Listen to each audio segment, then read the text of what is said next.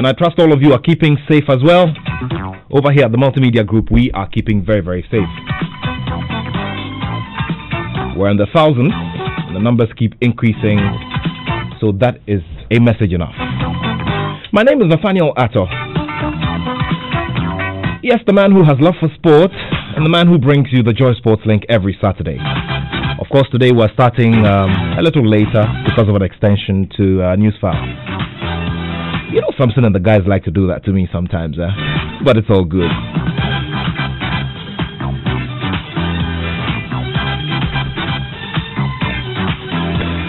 So as always, the house announcement. Well, it's 0244340437 the WhatsApp line, which you're very accustomed to.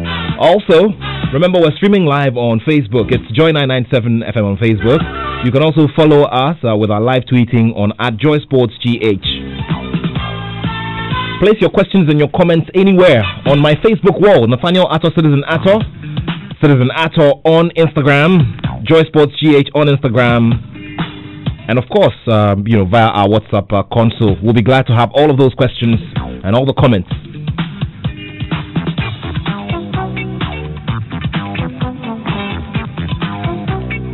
So today is May 9, 2020. The date brings back some very horrid memories of the painful loss of more than 100 fans at the Accra Sports Stadium following a game between Accra Hearts of Oak and Kumasi Asante Kotoko. A commemorative event was held earlier today at the entrance of the same venue where this rather unfortunate incident happened. We'll do a quick assessment of where we are regarding the nation's responsibility to the families affected, and of course how much we're doing in terms of adhering to the provisions in the paper that was put together by the Okujeto Commission. Also, today our personality in focus is a man whom you knew to have a lot of energy on and off the pitch. Now, he had a big dose of youthful exuberance, which reflected in his look, his lifestyles, and his key actions. At a certain point, he spotted dreadlocks. And of course, he loved the aesthetically pleasing things and could also raise a hand if you crossed the line with him. Now, on the pitch, he combined with Michael Essien, Sule Ali Muntari, and Stephen Appiah to be known as the best midfield quartet that Ghana, one of the best midfield quartets that Ghana ever presented to the rest of the world. Now, he played for club and country with a lot of devotion and is one of our finest players not to have featured at the FIFA World Cup.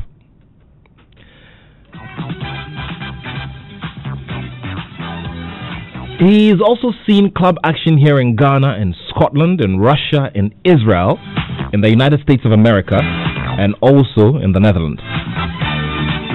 Now, following his retirement, this man is on a very big journey, which is seeing him build his capacity in coaching.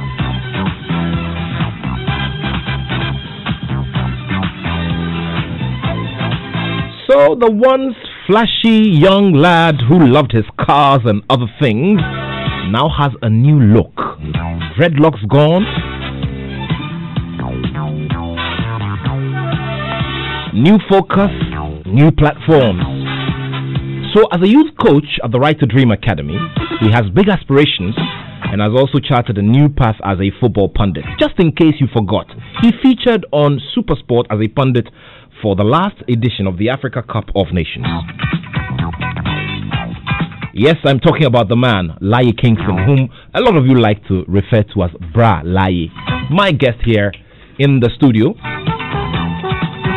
on the Joy Sports Link on Joy 99.7 FM. Like I mentioned, it's good to be in your company always, and we will be going all the way till 2 p.m., the top of the hour, 2 p.m., right here on this dial. Let's begin with May 9, and the main state official who led the commemoration of May 9 today is Honorable Perry Okujeto, Deputy Minister for Youth and Sports, who's joined me on the phone lines.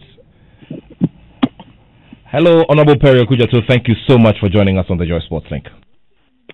Thank you, Nathaniel.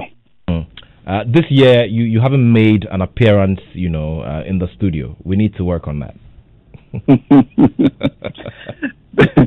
The year is just a few months gone, so there's still room to do that. Yeah, and of course, talk about that. It's tempting me to chant our accolade, but I restrain myself. I'll restrain myself.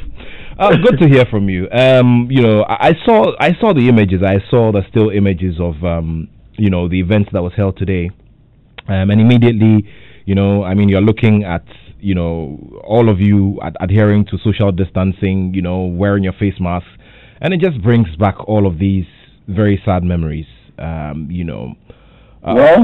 yeah. What can we say? Signs of the times. Unfortunately, the world is facing a pandemic, and we have to adhere to the protocols that have been set out by the President of the Republic, Nana Akufo-Addo, and to send a clear signal to the sporting fraternity that as leaders we need to adhere to these things for them also to follow suit. So that is why you saw us in our masks, keeping distance from each other, and then after the event washing our hands to make sure that whatever we may have picked up during the ceremony is washed off. Yeah, and added to that, of course, it was a clear indication of the times, and then it also brought the rather unfortunate memories. Can you just quickly run us through, what exactly was done today? Well, we all know what transpired on May 9th, 2001. It is something on the front burner when it comes to football in Ghana, and a day that any football-loving person would not want repeated in the history of our country. What we've done over the period is, like you talked about, the Okujato Commission, government put in place a trustee fund to take care of the victims and families that have been left behind. The trustee has done some work in that regard, and I'm hoping that you would speak to some members of the trustees to bring you up to speed. Of course, we're doing that. We're speaking to the welfare officer of the board of trustees. We'll be speaking to them very shortly, and they would bring us up to speed on what they've been able to achieve over the years. But that year in, year out for the last 19 years, a wreath laying ceremony is held by government, led by the Ministry of Youth and Sports and the National Sports Authority in collaboration with the Ghana Football Association and the clubs. So this morning we went out there as early as 7 a.m.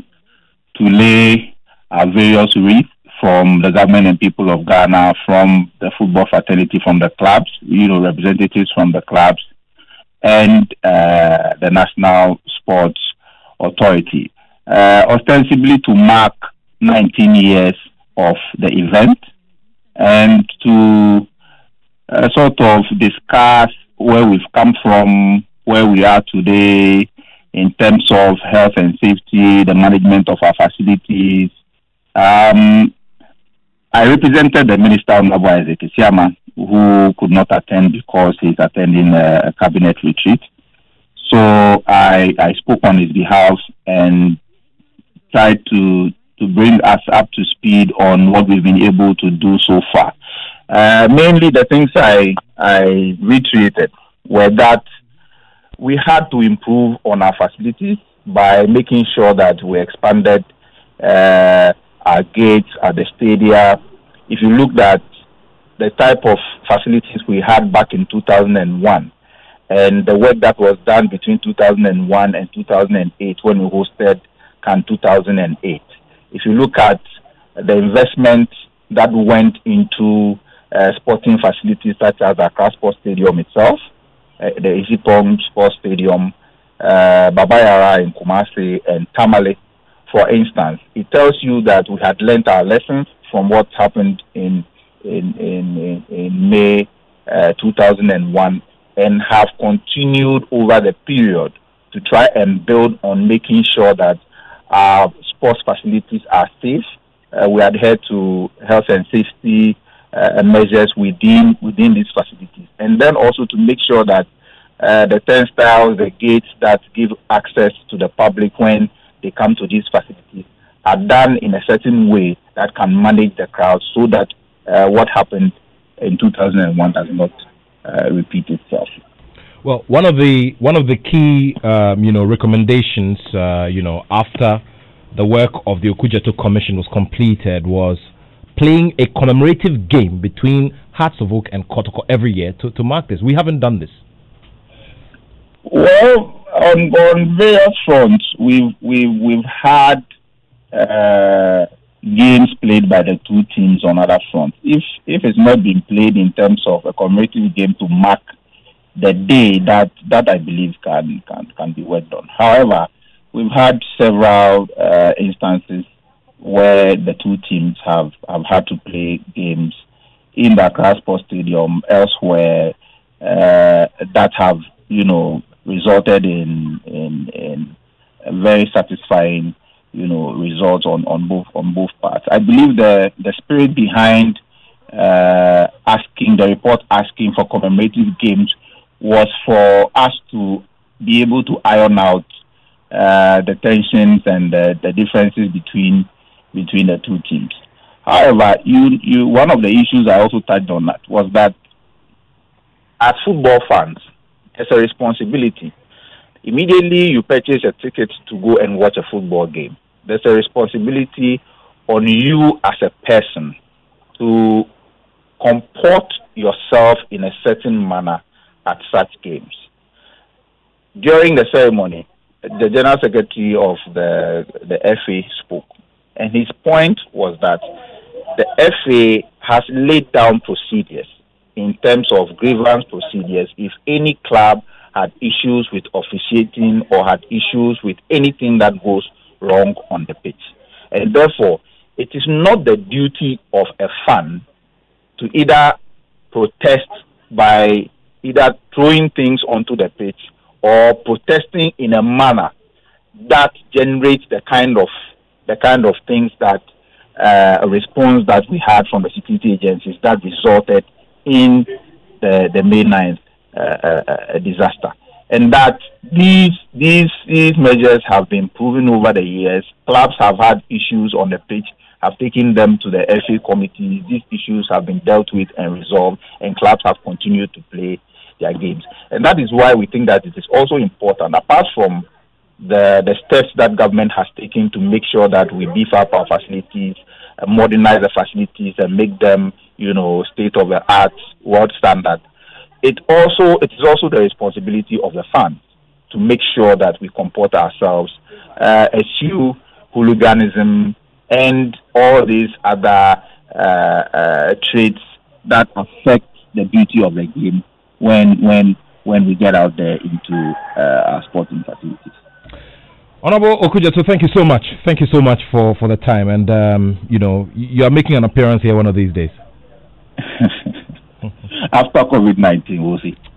Definitely. Thank you very much. Honorable Perry Okudzeto, Deputy Youth and Sports Minister there, on today's commemorative event and other things or other measures that are being put in place to ensure that we ensure utmost safety at our venues, and we adhere to rules and regulations to the letter.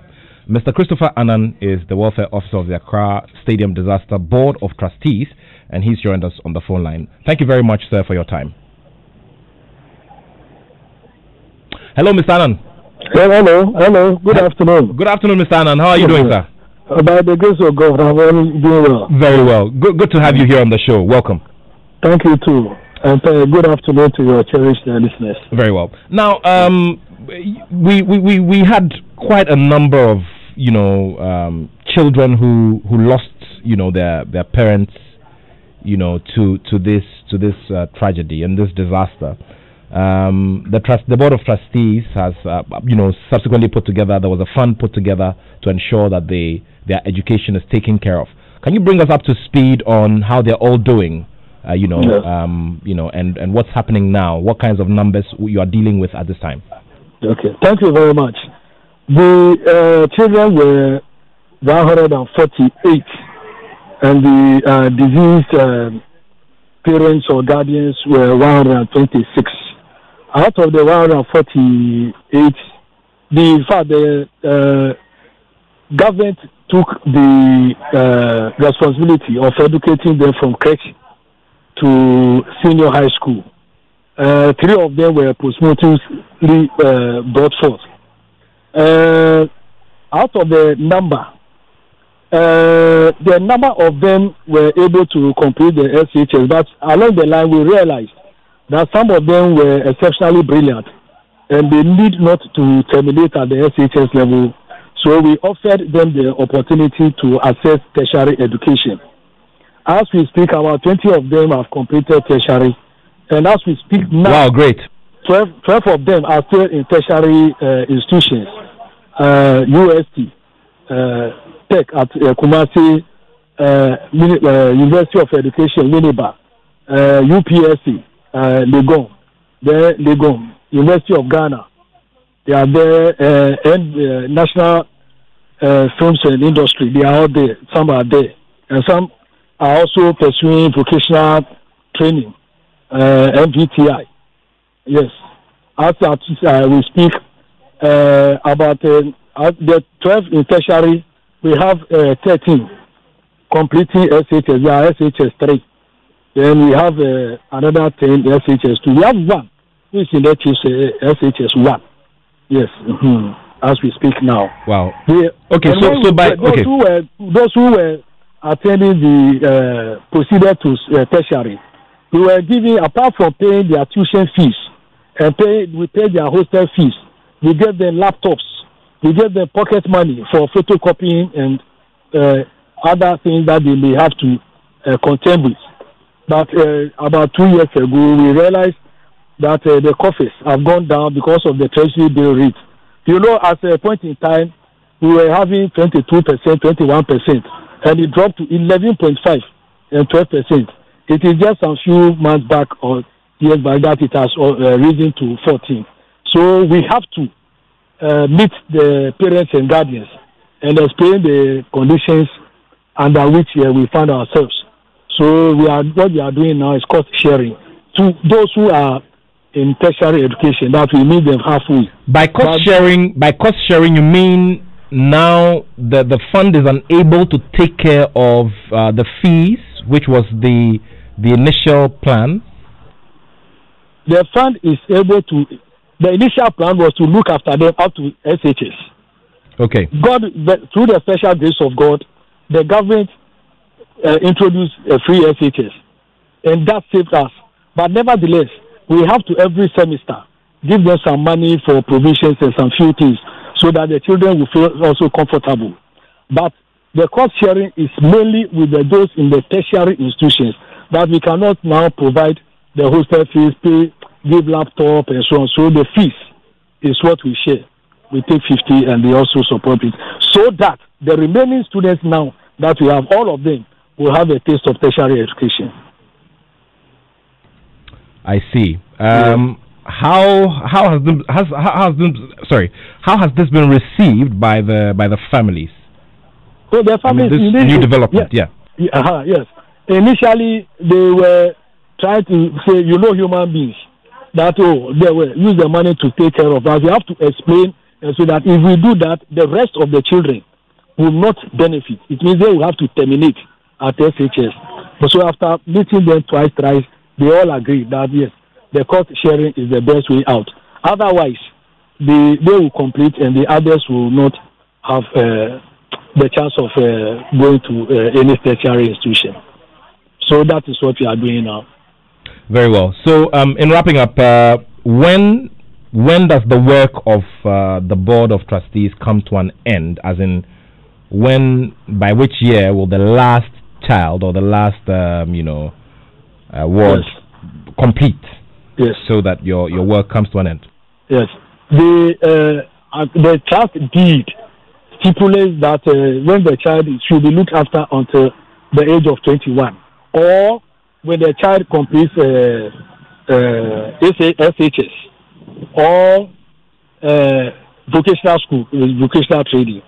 So if all things being equal, next year we have to wind up. But if we do that too, which means we will leave some of the students, the children, still in school. Those who have to now access, those who are in SHS will access tertiary education. So we'll meet with government to discuss the way forward. All right. Have you put any timelines to this? Because of course time is also running. I mean, in terms of engaging government on this. Oh yes. In fact, if we have made the minister once on this, but with the unusual times that we are in, they think immediately that things become a little normal.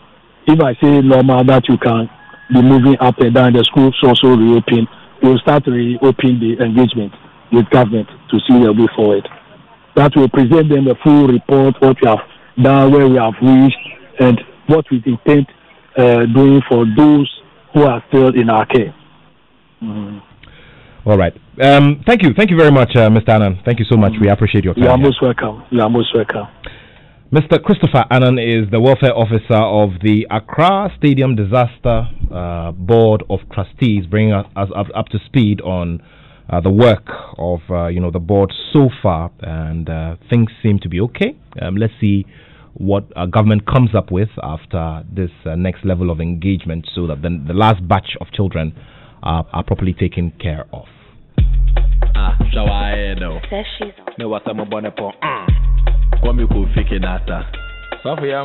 Ladies and gentlemen, this is your Pastor Donzi, and I bring you greetings from the Church of Christ. This is the day, a new day the Lord has made. Let us be glad and believe in Him. Lord, we thank you for goodness, we thank you for mercies and for giving us beyond what we deserve. We thank you for goodness, we thank you for mercies and for giving us beyond what we deserve. Father, as we stand before you, strengthen our heart and light our path like a beam. So as I mentioned earlier, my man here in the studio is your man, Laryea Kingston. Thank you so much for your time. Thanks for having me. It's good to see you. I mean, it's been a while. I mean, since you came back, we haven't met. Yeah. Since you came back from Denmark. Yeah, because of the COVID, we're all trying to stay home and then stay safe. Yeah, but now I think things are easing off a little bit, so we have the opportunity. The numbers are going up, but we'll see how it goes. But the lockdown is over, so and now I can see that a lot of people are keeping their distance, even though when you see 4 or 5 people staying at least 1 meter in between them is there. So being disciplined, I think, is going to help all of us to fight this virus. If you just joined us, Laryea Kingston is my guest here in the studio, and we're doing this between now and 2 p.m. Keep your questions and your messages coming in. It's 0244340437. We've been talking about May 9. I mean, today is 19 years since it happened. Where were you on May 9, 2001?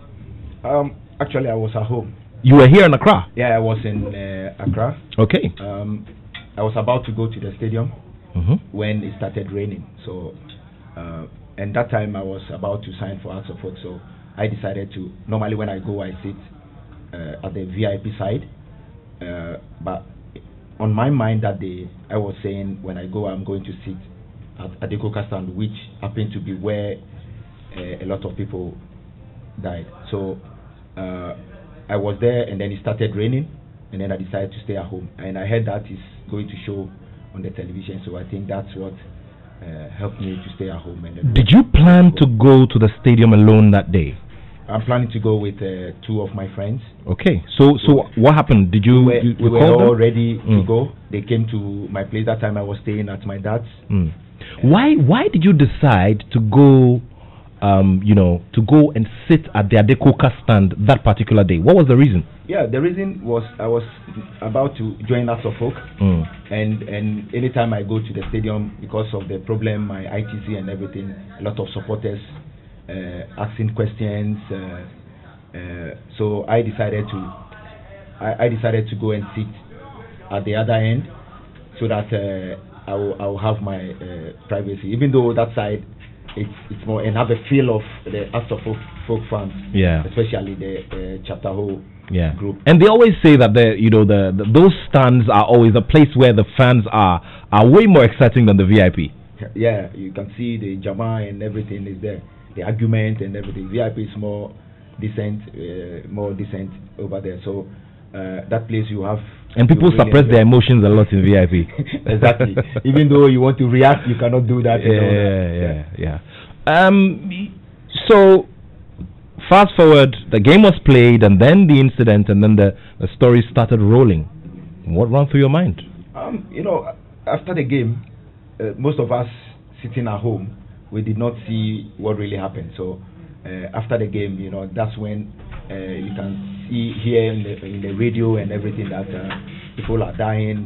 They've been tear gas. We saw glimpses of tear gas flying into the crowd and all that, but we saw fans running down.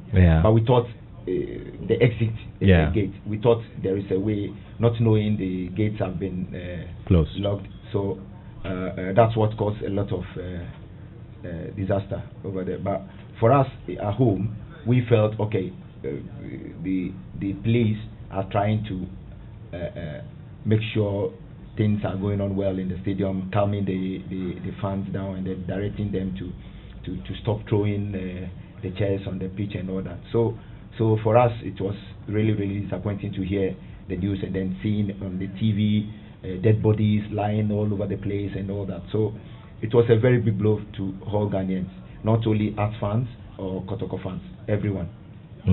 I see. You must have counted yourself very lucky as well. Yeah, I was, and a lot of times, most of my friends, sometimes the two of my friends, anytime it's May 9th, they always call me and then tell me we should have been gone by now. Yeah. Wow. This is the Joy Sports Link on Joy 99.7 FM with Laryea Kingston, and the name is Kingston. Kingsson, right? Yeah. Very well. Kingsson. So what happened? I mean, how come you are using Kingston and your brother, Olele Richard Kingston, is using the Kingston, which is your original name? Yeah, actually the original name is Kingston, which my big brother is using. Actually, all my siblings use Kingston, apart from me. But the mistake came from my brother. Okay. Not him directly, but he was with the national team before me. Yeah. He was with the under-20s. They went to a tournament, and then they put Kingston at the back of his shirt. Okay. Through the mistake from the FA. Okay. So when I joined the national under-17, my first passport, the FA did my first passport for me. So they put T in my first passport, which I believe that time they had the name spelled Kingston in their books. So they put T in the name. So in the passport, I travel with the passport. I use the passport to play qualifying games for the national team. Then I have no choice than to keep it the same. But with him, he went to play in Turkey, and then he decided to naturalize for Turkey. A lot of people doesn't know that he have a dual citizenship. He have a Ghanaian passport and then Turkish passport, and then he changed his name from there. So that was what happened. And since I've traveled with the passport already, I decided to keep it alone like that. So my kids, my wife uses Kingston, but all my siblings, the real name is Kingston, Kingsson, like King's son. Son of a king. And the name, our actual surname is Ajay. Okay. Yeah, we from Nyongwachana in Teshi. We all Nyongwachana family, we use Ajay. But my grandfather worked with one expatriate, and the man loved him so much, and he was very cute man. So the man named him Kingston, like because he liked him so much. So when you go to Teshi, all his siblings, my grandfather's family members use this Ajay apart from him and his great children and his grandchildren. Interesting family history here on the Joy Sports League.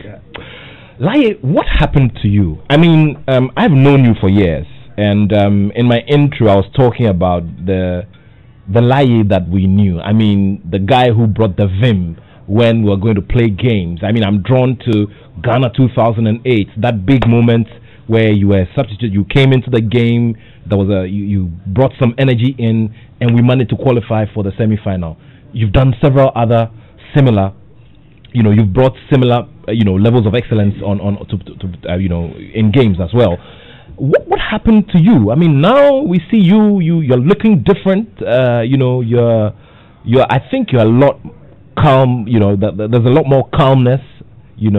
What happened to you? Sometimes as a young boy coming up, and then also where you grew up. I was born and bred in Bukom, Jamestown, and we all know Bukom at that time. Even now, you have to defend yourself all the time. If not, they will bully you. Did boxing ever attract you? Oh yeah, I started with boxing. I see. Bukom, every child I've boxed before started with boxing, but there is football as well. We've had footballers around as well, but I'm from a football family, so I grew more love for football than boxing. But my second sport is boxing. I see. Anytime I'm free or I'm in Ghana, even at that time when I was in Europe, anytime I'm in Ghana, I like to go to boxing bout at a cross boxing before they even put up Bukom boxing arena. I love boxing a lot, and it's always difficult for people at Bukom not to defend themselves, because of the environment and all that. So when you are saying now I'm very calm, it's from the environment I grew up in, and now as I went through my career and all that. Now I'm more matured. I've learned a lot of things, and I've learned how to control my emotions, and especially my job now. I'm a role model to most of the young ones, and as a teacher or a coach, you should be very calm. You should be very calm to explain for your players to understand what you are passing on to them. So, and sometimes you should control your emotions, because football, the emotions behind the game is very high. My beginning of my coaching career, I didn't know I use my emotions a lot. I react, sorry to say, unnecessarily and all that. But sometimes the emotions are there, but you need to control it, which you learn it through your development as a coach as well. So if you are saying that now I'm more calm and all that through, let me say, life experience, I'm calming down a lot. I see. And also throughout my football career, I made a lot of mistakes. There are things that I should have handled it differently, but because of where I grew up, where I was brought up, even though I'm right, I'm not calm. I remember that. I remember one of the incidents at the Accra, the Hearts of Oak training ground opposite the National Lotteries, where one defender hacked you, and the next minute you were on top of him. That moment, we are in camp and sometimes argument and Hassan Mohammed, right? Hassan, yes. Hassan Mohammed, yes. Hassan Mohammed. Hassan Mohammed, his style of play, for me is. If he's playing now, I think he's going to get a lot of send-offs.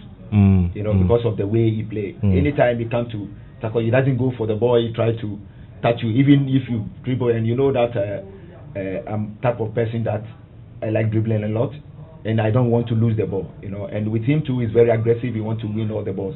Sometimes he wins some balls, and sometimes I will have the opportunity to dribble him. And when you dribble him, you always have to touch you. Not only me, but Taylor always argue with him, Don Bote and all those people. They always argue with him. That's his style of play. And he's done it several times, And that incident, for me, I think I would say that I defended myself, but it doesn't supposed to happen that way. If it's today, I will handle it maturely. Like I said earlier on, I was very young, youthful exuberance, and it's something that now as a coach I will not allow my my players to do that. I see. Now, you're going through a certain process at Right to Dream, as a coach, and it's taking you places. You've actually even won tournaments and all of that. Yeah. Now, what is the one key thing that you see that you're learning that you feel that we're not incorporating well when it comes to bringing up our young ones in our football? What are some key things that you've learned that you feel we're missing out on? Let me give you an example. I remember that when you returned to Hearts of Oak, your last stint with Hearts of Oak, you mentioned to me that, for instance, you realized that our players didn't have confidence, and that there were days when you tell them, go into the 18-yard box. There was a set piece situation. Go into the 18-yard box. I'll cross the ball to you. And even going into the box was a problem for them because they were not jittery. Yeah, they were jittery. Yeah. Which other things have you noticed, about our development that you feel we should change? For me, I think when you're developing a player, first of all, you should see his strengths and see his weaknesses. And then the third one is what you want the player to be, how you want to develop it. For instance, every academy or every team have a key things that they focus on when they are developing a player. When you come to Right to Dream, we want players to express themselves. We want players to come out. Sometimes our training session planning and everything, we engage some of the players, and sometimes we give them the opportunity. Our style of playbook, we make sure we give them opportunity to bring their opinion and all that. Even though you are the coach and all that, you like to engage players. So Right to Dream, we like to engage players, give them confidence, how to express themselves, how to talk in public and all that. So when you look at Right to Dream players, they are different from other, because it's not only about football. We have education as well. So with Right to Dream is different, unlike other academies or other organizations that they have their philosophy and all that. But one thing that I believe can change is giving players the opportunity to express themselves. You the coach, you cannot be like, I'm the coach, everything I say is the final. Give them the opportunity to. Sometimes you just give them the opportunity when they are talking. You can pick something from what they are telling you and add it up to what you already have, and then it will also give you, the coach, the confidence that what you are telling them, they understand everything. That's a very interesting point you've raised, because then I'm asking myself, where is the limit? Where should the limit be? So, for instance, a game is being played, the player is on the bench. Game 1, Game 2, Game 3, the player is on the bench. The player feels, I'm good enough, I can play this game, I'm better than those who are on the pitch, I can play this game. So he comes to you and asks you, why am I not being fielded? That's valid, right?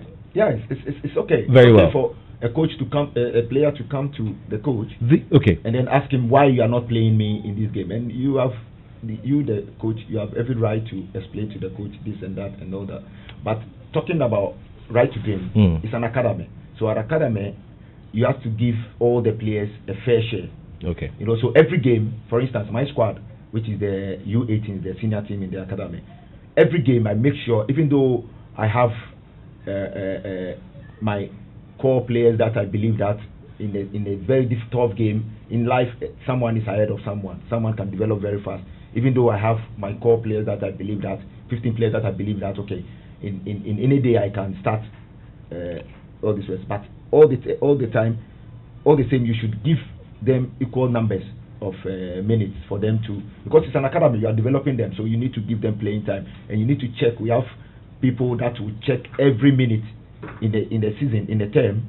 We have someone that will check every minute that each and every player have played and make sure they all have equal minutes on the field.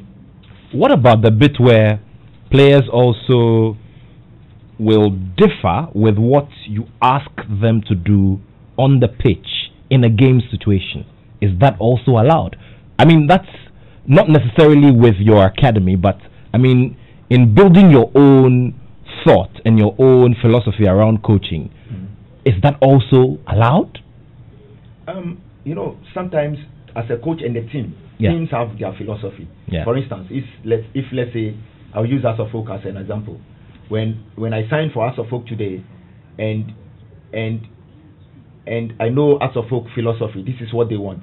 This is how they play. You know, we have teams that they want their players to attack all the time. We have teams that they want their team to build up from the back and all that. You have to have your style of play. You should have your style of play, and then also let the player understand that this is how you want to play. And if the player goes into the game, let's say we're playing 4 back or 3 back and all that, we all know how when we are building up, players should know positions that they have to be in. But when the game is started, players can use their own skill.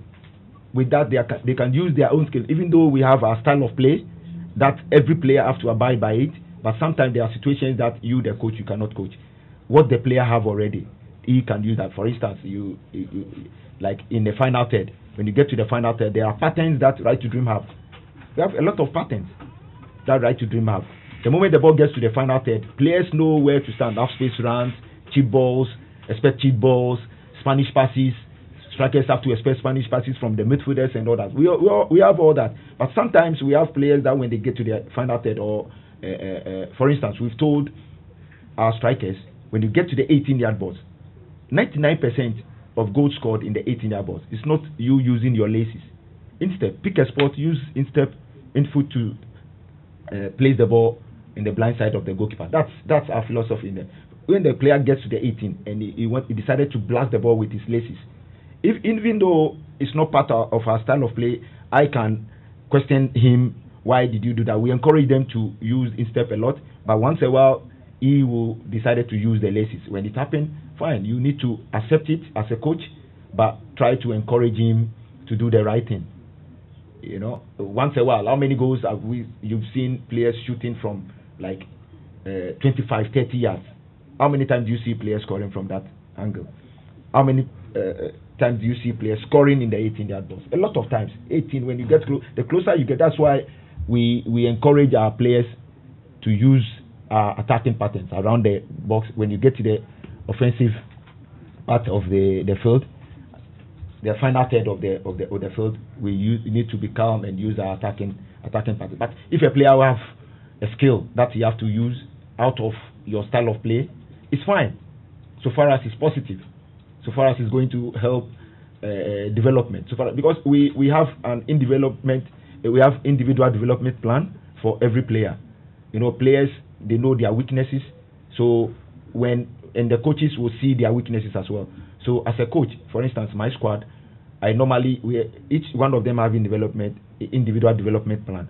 So every week I make sure I give them some exercises that will develop them, especially apart from team training and everything. So you need to check all those things, and you can see that players have qualities.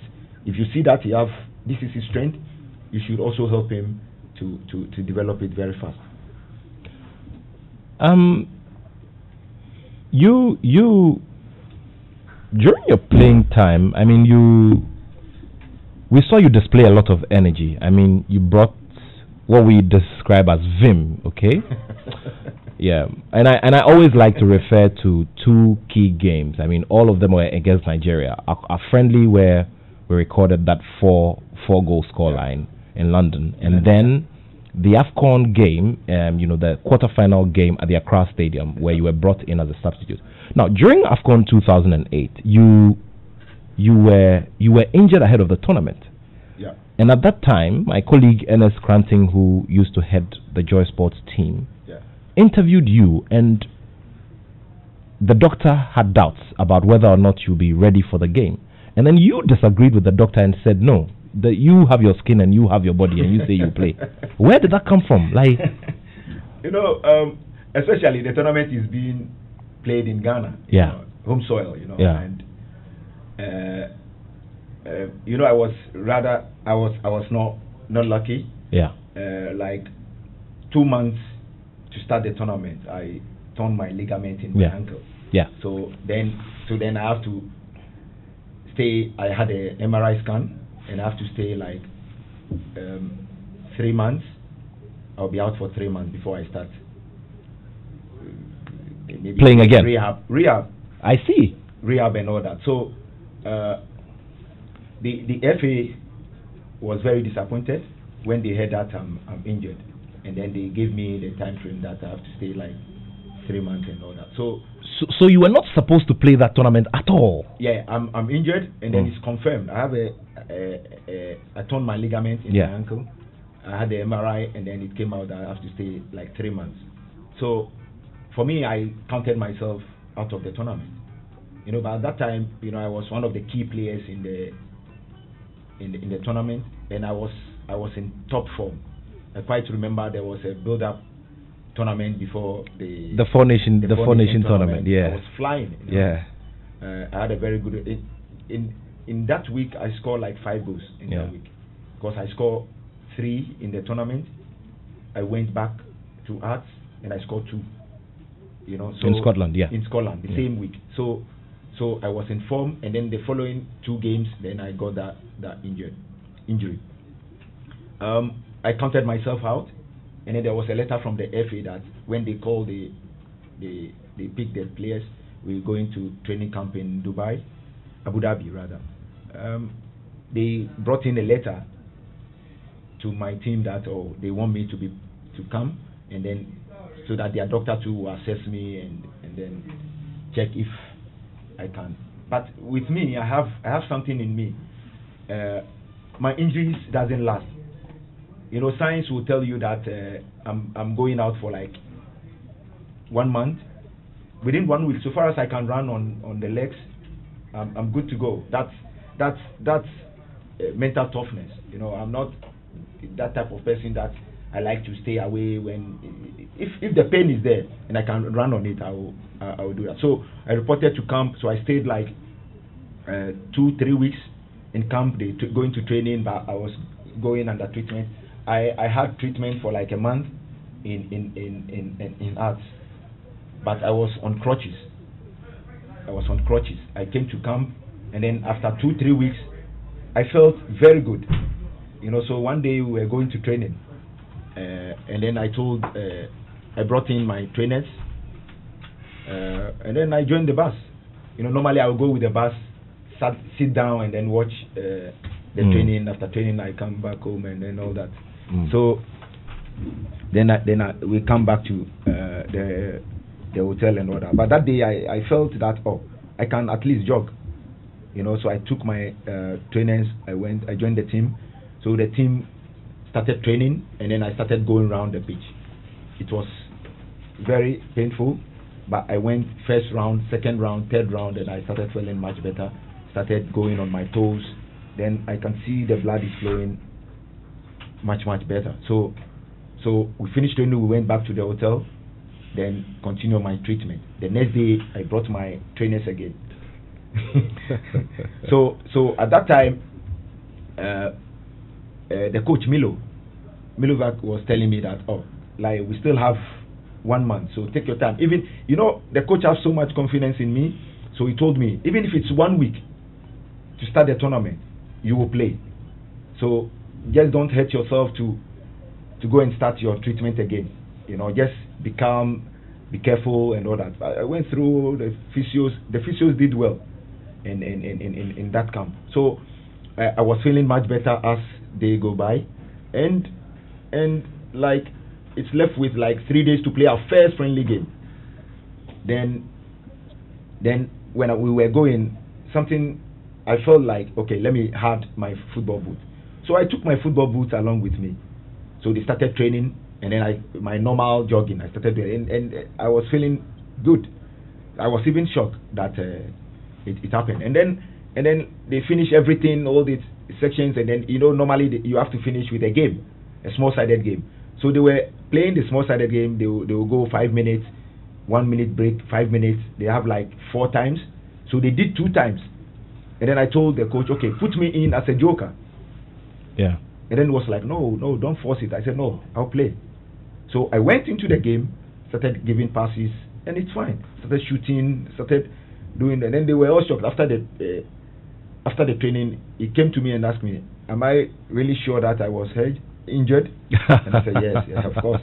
The MRI showed that I was injured. And then after that, continued all the training. I was featured into all the in all the training sessions. Our first friendly game, I started and played 90 minutes in the first friendly. So I was fine. I was looking good. My pain and everything in my ankle was fine. My ankle was good. I can jump, land, do everything, twist, turning, and everything. I was really fine. But during the tournament too, I had another knock, which I broke my one bone on my foot. So I got injured during the tournament, and then that's why I missed the semi-final. I see. So at that time, I have to put raw meat on top of my foot, wrap it up before I put my socks, my boots, and then go on the pitch and play. So when I play against Nigeria and everything, that's another trade secret. Raw meat. Yes. Raw meat on your injury. Yeah, on the foot. I see. That's what that reminds me of Anna Kovacevic, who used the horse placenta to treat some of our players back then, the Serbian woman. I see. We used to have a physio in Hearts. He used that on me. That one time we had the game, and then I had a knock on my foot, and the pain was very severe if I touched the ball. So he used that method, and then I felt good. So I decided to use that in the tournament as well, which was really, really helping. So you've played at the AFCON, and every other time we go and try, and in your generation we failed as well to win it. Yeah. And it's a subject that is coming up last week we discussed it. Joado was seated right where you were. We were discussing it again. Yeah. For me, I think, and when you look at it, we are always close to winning it, and then something will happen. When we played the final against Ivory Coast again, the penalty shootout, they missed 2, and we need to score the last one to win the cup. It couldn't happen. They scored, and when you look at it, there is something that for me, I know I don't want to mention luck, because luck, you have to work for it. You have to work for luck, and from my time, we've had great teams. Before my time, people are craving for the World Cup. Our time too, we had a very good squad.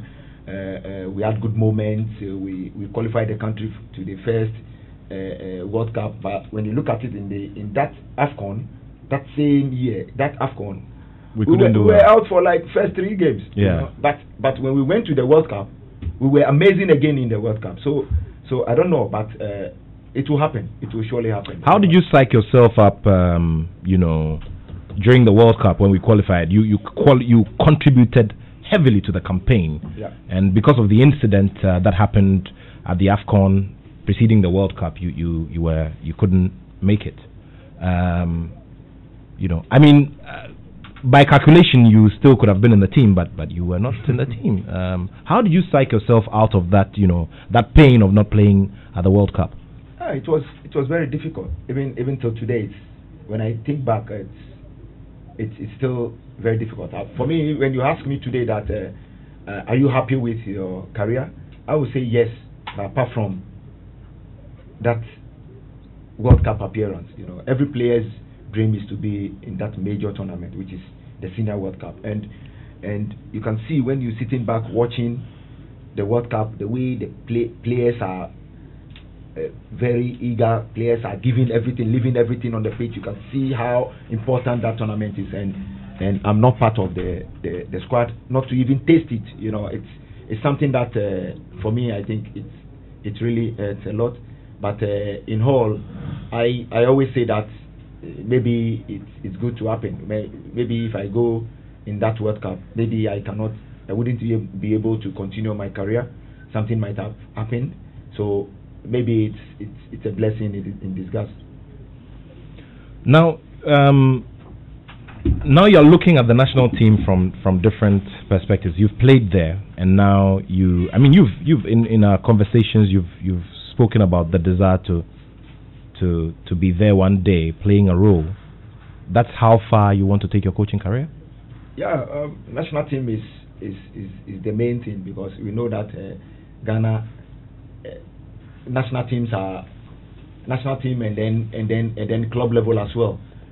Before going into coaching, my aim is to win trophies. My aim is to win trophies. My aim is to help every team that I will be appointed to develop players and then win trophies for them. I want to be a coach that will develop players and be winning games, planning to doing calculations and everything to win leagues. Because when you are league matches are a lot, you need to play a lot of games, so you need a lot of calculation, and also loads on your players. You need to manage all those things, because the games are a lot, so you don't need to say that, oh, this player is my key player, so all the time I need to push him on the pitch and all that. So these are some of the key things that coaches need to watch: loads on your players, and also trying to manage them well throughout the season, and then winning trophies. My aim is to win trophies. That's why we develop good players, elite players, and then also win trophies. Great stuff. So this is the same Black Stars team we're still talking about, and so C.K. Akono, you worked under him at Accra Hearts of Oak when you returned for your final stint. So the kind of coach he is, from your assessment as a player who played under him, and what you think he can do with Ghana. With CK, for me, I played under him, and also I worked with him for one game in Temale when the renaming of the stadium to Ali Muhammad Sports Stadium. I was his assistant that took the Southern Sector national team players. I work with him. So with him, it's someone that looking at him, if worked under Right to Dream as well. So Right to Dream, for me, I think Right to Dream developed him a little bit. Now, when I started working with Right to, that's when I realized where he's going. Because before, I was coaching. My durations in training and everything is a little bit high. But he told me, I remember that day, he told me that, okay, he told me my durations is too limited or short? No, too long. Too long, okay. Too long, you should do it very short. He was the one, and when I went to Right to Dream too, that's when one of the key things I came to my mind that, CK have told me already. And also the way his relationship with players is amazing. So for me, I think he have what it takes to, and you can see Attoh Folk was very short, but when you can see when he went to Kotoko, he was doing very, very, very well with Kotoko before he had his problems with them. So for me, I think it's a very good choice. He's played as a player before. He's played in the national team as well. He's captained the national team, so he will understand very well the players very well. In his position now, he's a coach. He will understand the players very, very well, because he's been in their shoes before. So he know at a certain point he will know how the players are feeling, and he will know the right things that the players will need and the country needs. So with me, I will be very happy to see Ghana giving him a longer term. He have a 2 years contract with the national team. At least he is building a team. We should have patience with our coaches. Give them time. Let them. How much would be ideal for you in this situation? How many years? For me to see what a coach can really do is 3 years for me. Okay. So you would have preferred that CK Akono got a 3-year deal? 3 years. Okay. 1 year, the first year will be how the players will understand him, how Ghanaians will even understand him. Yeah. He's developing players. When you take a team, first of all, when you take a team, the talking on the pitch will be a lot, because the players doesn't know what you are bringing on board. It's now that you have to explain to them what you are bringing on board and all that. But with time, players will get used to everything. Your weekly periodization, they will know that, okay, this week we've had a game, recovery team, the players that have not did not have more minutes. They have to train fully players. So with all that, every coach is different. So with all that, that's when the players will get used to you. They will know that, okay, this time when we are in this level of the league, this is how we're going to approach our trainings, we're going to approach our games. Even your team talks, players will get used to it. So it will be very easy for the coach, and then that's when players will adapt to what you want them to deliver on the pitch. So with time, then the players will get used to you. You, the coach, will get used to the players. And also, I believe in that will go around, sit down with them, explain to them the type of players that you believe can help you achieve what you want to achieve with the team, and work closely with them. And for me, I think it will work. And also, one thing you should also do, try to involve the physios, doctors, nutritionists, and nutritionists, and then nutritionists it's a secondary matter. But in terms of on the pitch, you need to involve them. When you are planning your section, every training session, when you are planning, you need to involve your doctor, your physiotherapist, then your two coaches, two assistant coaches. One assistant coach is not enough. Two coaches, because we call them shadow coaches. When you are planning your section, when you are in the training ground, you need two shadow coaches, because let's say you are working from building up from the back. Building up from the back means that will be the first focus. The secondary focus will be pressing up front, because when you are building up, when you are trying to build up from the back, you need pressure. You need players that will put pressure on your back, that will bring the best out of your team that you are looking that they have to build up from back. And as a coach, you cannot only watch.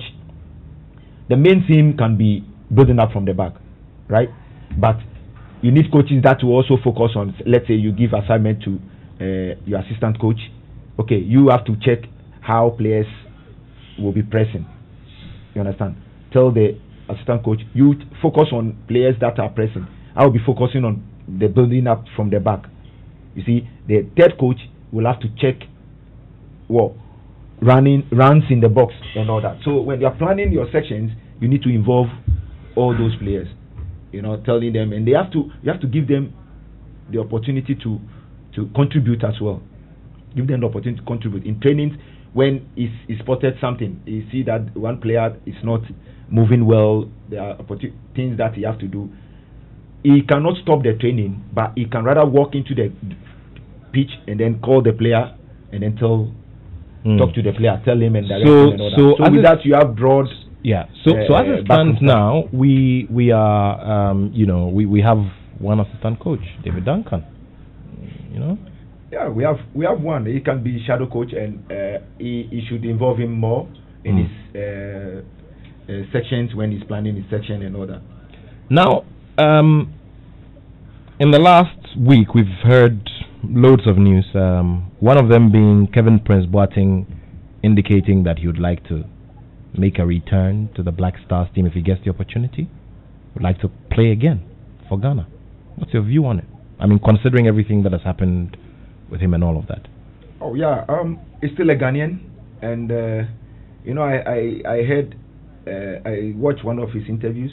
He still have so much respect for the country, even though things happened when he was playing for the national team and all that. Most people will think, oh, he have no respect for Ghana and all that, but he's still a Ghanaian. And listening to him, for me, I think he have so much. He believed that Ghana has given him a lot of opportunities, bigger platforms and all that. Ghana helped him to enjoy, to smell the World Cup, which every player, which he believed in his interview. He said that with him, he realized that there is no way he can play for the German national team.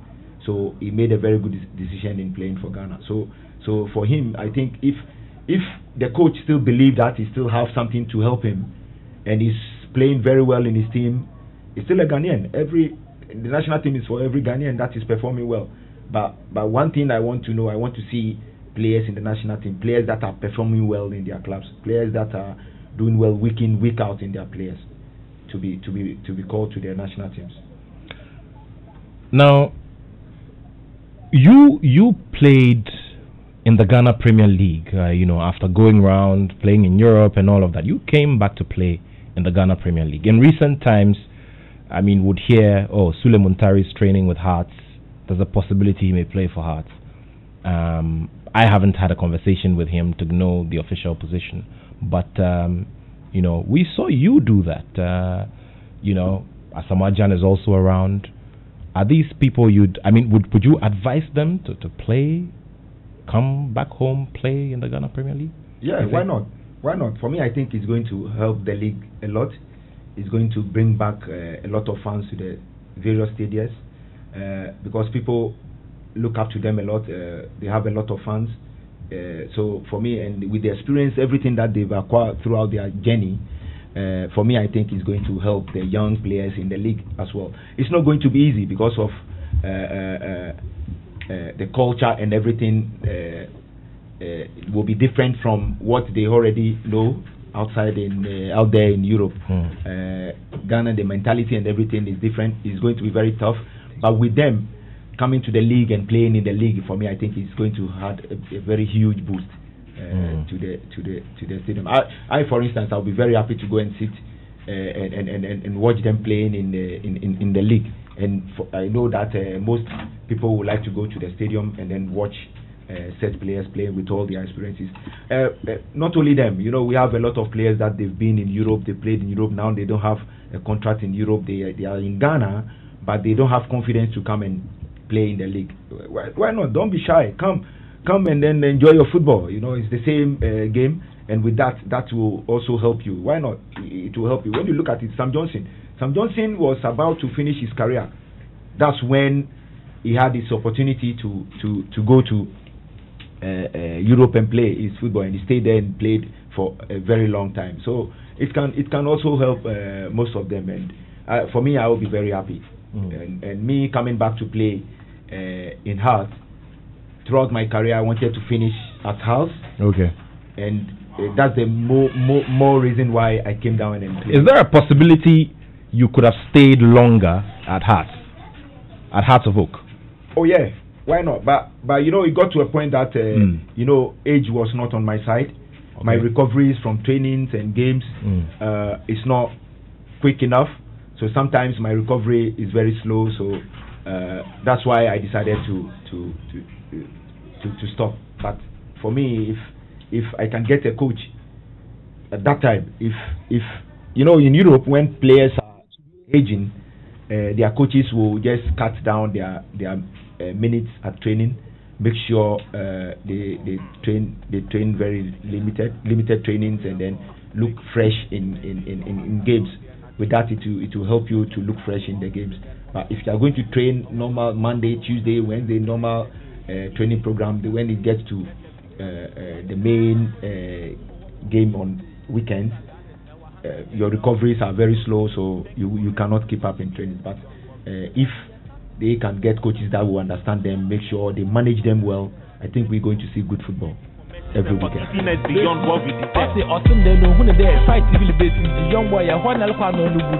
Okay, so the man you hear in the background will be here on Joy 99.7 FM later on.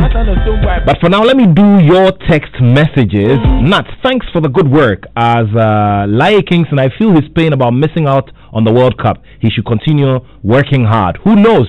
He will be there as a coach. This is from Felix in Kolebu. That's sounding very, very prophetic, right? All right, so we'll do some more of the messages here. Remember, it's 0244 340437. Now, Inko Joseph has sent a bit of a lengthy one. I liked Laryea's fighting spirit when he was in the national jersey.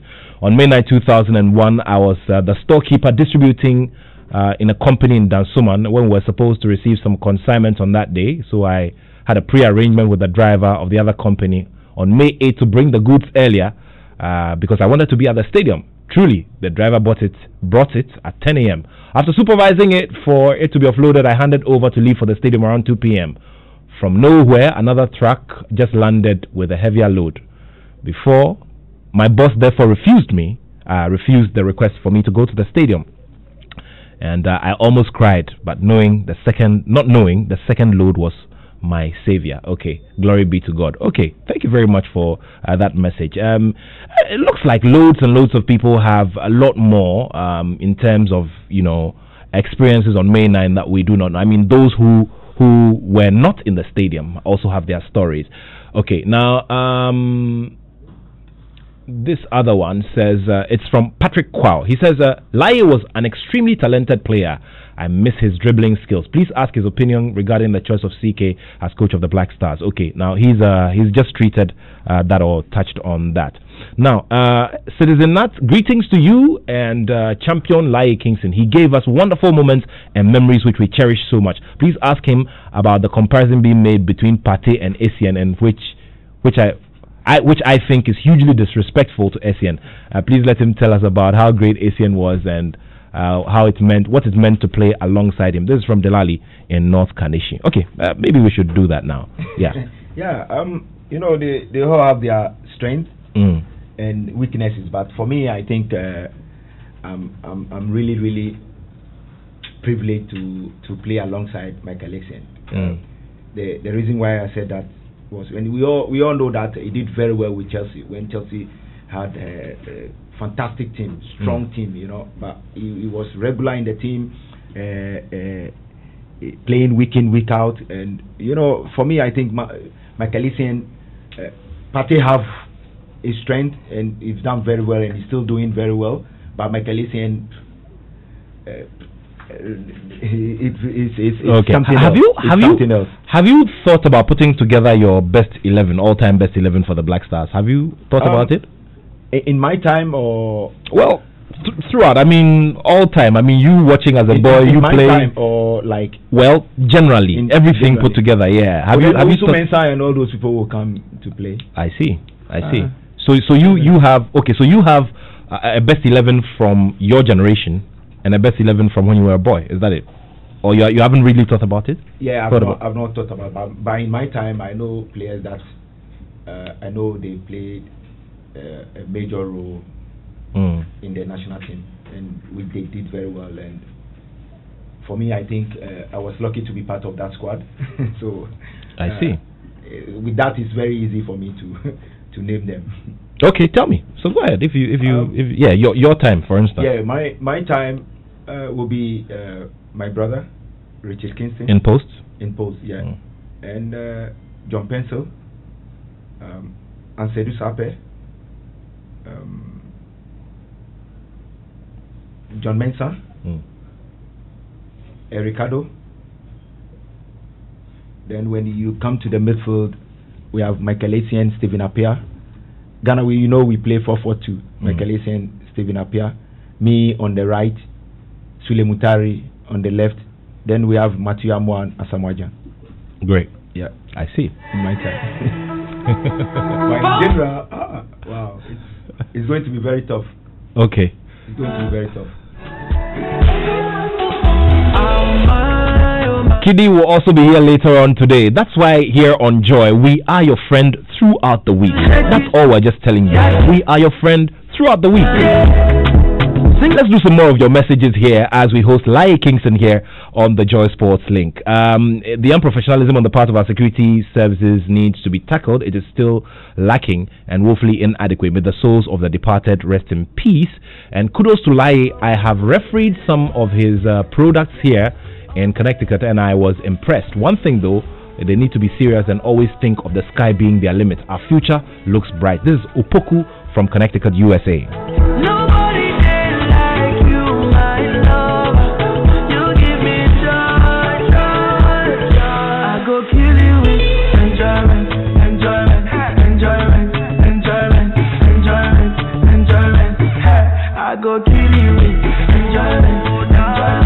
Okay, so there's this one from okay, let's do it. It's from Kelly Inosu. Kelly says, "Hi Nathaniel, please ask Laryea Kingston if he remembers his goal against Nigeria when we beat them 4-1 in the friendly in London."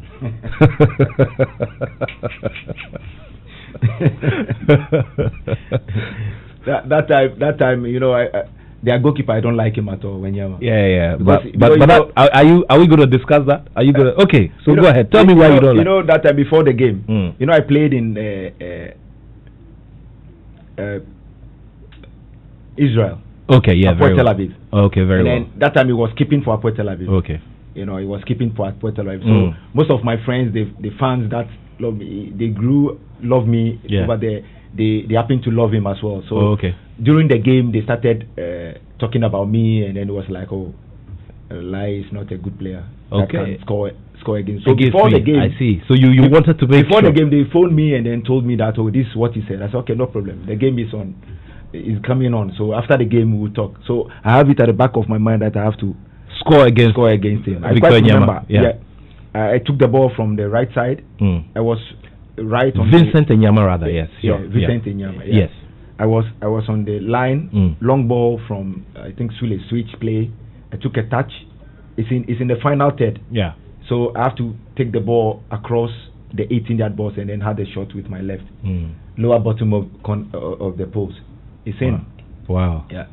It must have felt very, very good. I mean, especially scoring against him. I felt very good. People were watching. They were streaming it live.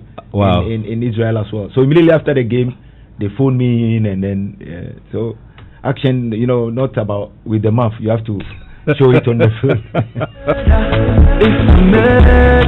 So there's a good day and good show always. Hello to Bra Lai 7.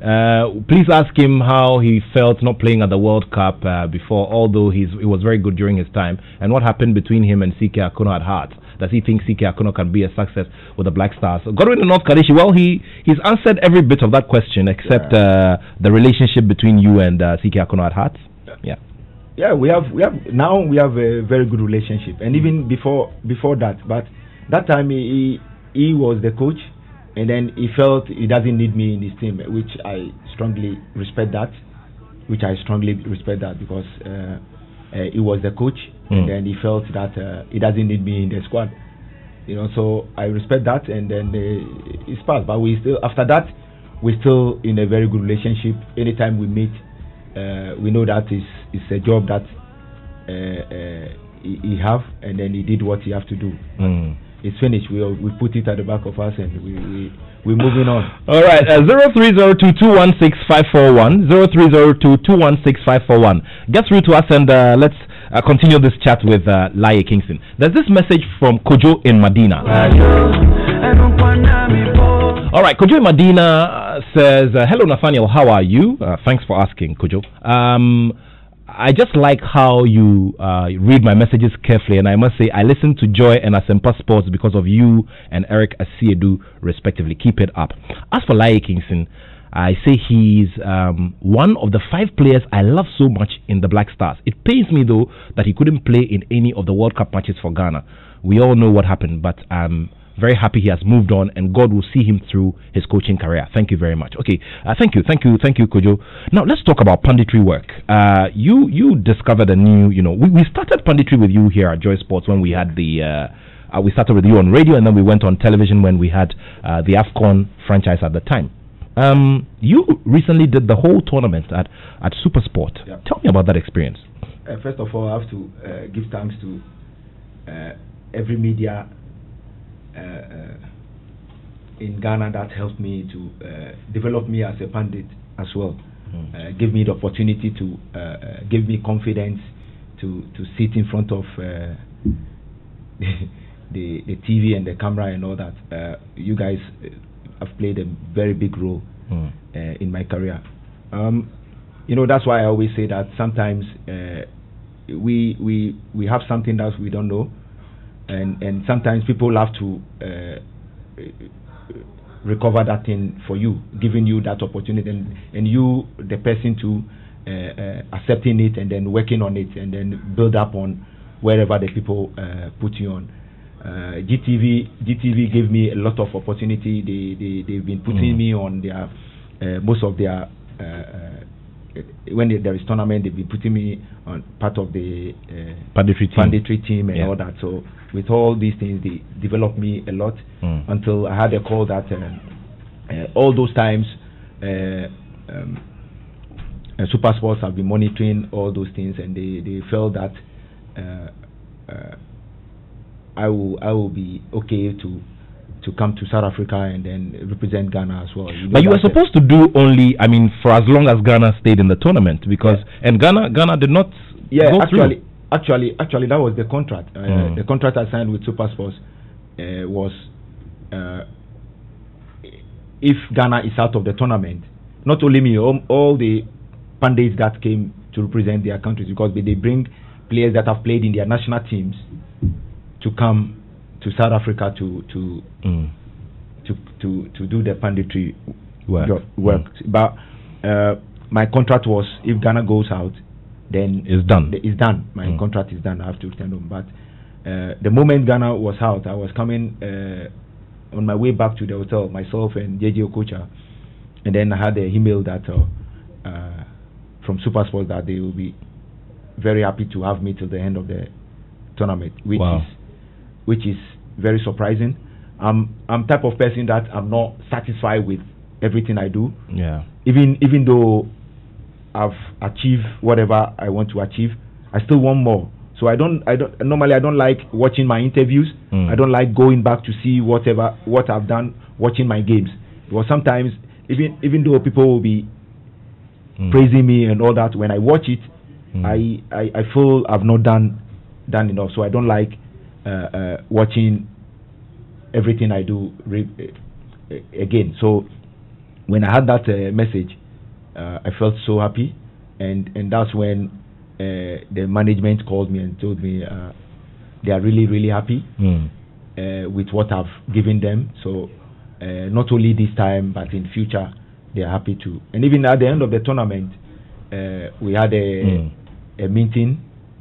I had a meeting with the so there's likely we are going to see you in the future doing more. Hopefully, if my job now will permit you. Okay. All right. Let's get on the phone line and speak to our first caller. Hello. Good afternoon. Hello. Good afternoon. Hello. Yeah. Hello. Good afternoon. You can hear me. Great. Please go ahead. Apologies for keeping you for a while. No worries. No, ma'am.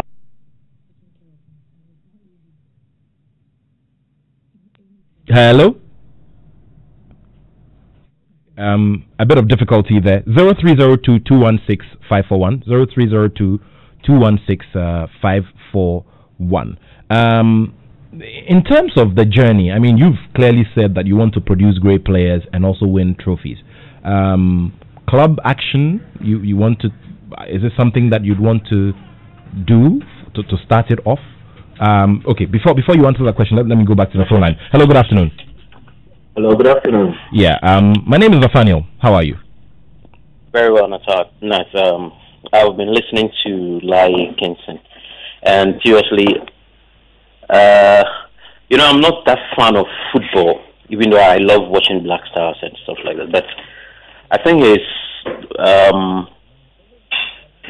the next coach we have to look out for. I love his presentation. He's really done really, really well, and I'm going to monitor and follow him. Congratulations to him so much. Thank you. 0302-216-541. Hello, good afternoon. Hello, good afternoon. Hello, good afternoon. Thanks for joining us on the Joy Sports Link. Yeah, thank you very much too. My name is Peter T. Please go ahead, Peter. Yeah, like you say, how are you? I'm fine, sir. I want to ask you this question. How those days, each time, maybe, I think your brother is the goalkeeper, right? Yeah. Yeah. Each time, or at any time that maybe either Blaster you were playing and your brother, is being scored, how do you feel, as a brother? Or sometimes, maybe in the selection room, there are so much that the coach takes you through. And maybe he's on bench. Maybe he's not featured in that match. How do you feel? And then also, have you ever felt bad that the two of you bear the same name, you are brothers, and then you are playing the same team, or you have been selected to play the same team as Blaster? Have you ever felt bad? Thank you. Okay. All right. So please go ahead. Go ahead with that. Thank you very much.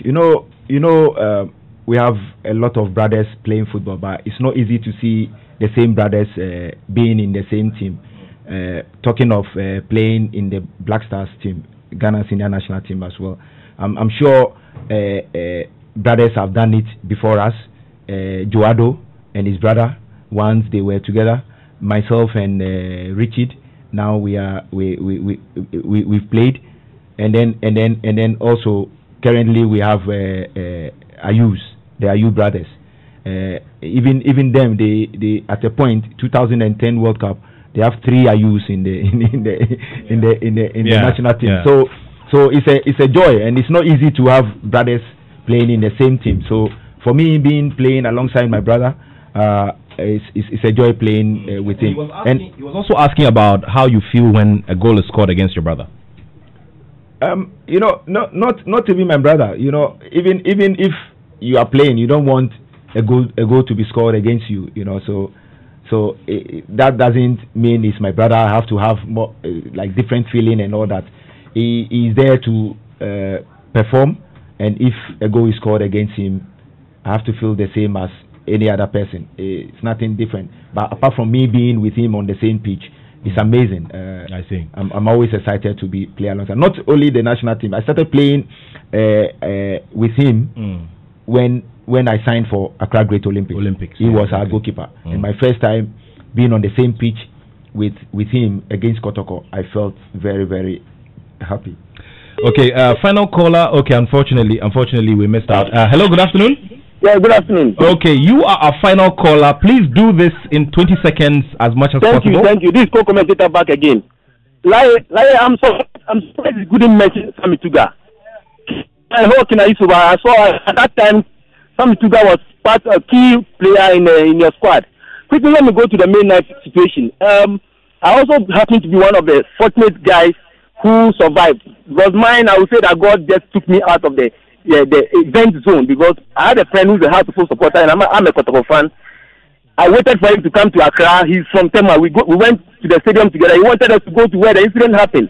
But God being so good, he dragged us out to the opposite side, and we survived. So this memory, I always thank God that we survived. Thank you very much. Okay, Laryea, in the final minute, a long way to go. I mean, you've been doing a lot, going back and forth with the under-18 team at Right to Dream.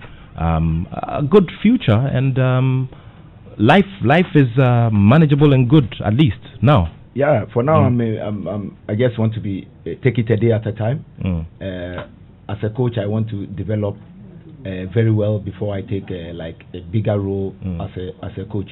Right to Dream, for me, I think Right to Dream is the best place for me to develop as a coach, because of the way they handle their things and all that. They're taking me through a lot. They're helping me to achieve my UEFA badges. If not the virus, the pandemic that is we have in the world, I would have been in my UEFA course by now, but it's still in the process. And also, it's a place that every coach, when you are there, you do. So I'm really, really happy to be part of them. I'm really, really happy to acquire this job, and I'm looking forward to finish everything, give everything for the academy, and then make sure I develop myself very well before taking major teams and national teams. And finally, your family, how's it going, and how's life generally? I mean, we hear all the stories. Oh, he had money when he was playing. Now we don't see much. And how's life generally? I mean, for you, life has been very good to me. I'm human. People make mistakes, but for me, I think I surrounded myself with smart people. So in my career, they really helped me to do 1 or 2 investments. So after my career, I will not suffer. So now for me, I think my investments is helping me a lot, and also it's very important for everybody to work. So my job too now it's good. I'm happy. Right to Dream have offered me a very good job, and the content in the contract is very good. So if you're not going to tell us about it, then please. So I'm really, really happy to be part of it, and the family is happy. The kids,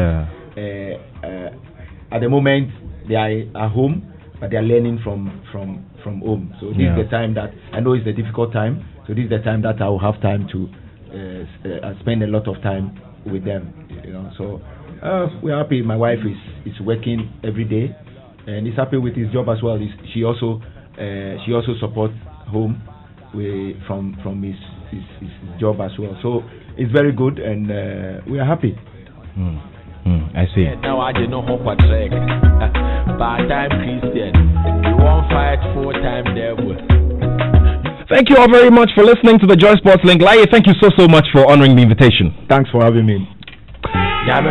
So thanks to all of you for the listening. We always keep it here. The very romantic Hannah Odami is here with the Joy Headline News at 2. And of course, the man in the background, Kofi Kenata, will be here on the show. Kiddy will be here. My man and your man, Hammer of the last two, will also be here. It's a very interesting and packed show. George Quay takes over after Hannah Odami. So let's go to the news now. My name is Nathaniel Attoh, and I have love. Coming up.